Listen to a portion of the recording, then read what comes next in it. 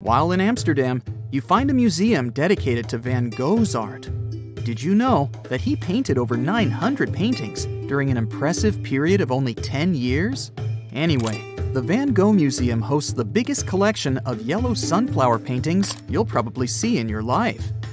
Actually, almost all of Van Gogh's paintings feature dominant yellow shades. This particularity of his art may be a result of how he saw the world. Some art experts have speculated that one of Van Gogh's remedies changed his color perception, making him see more yellow around him. Okay, so this trip just keeps getting better.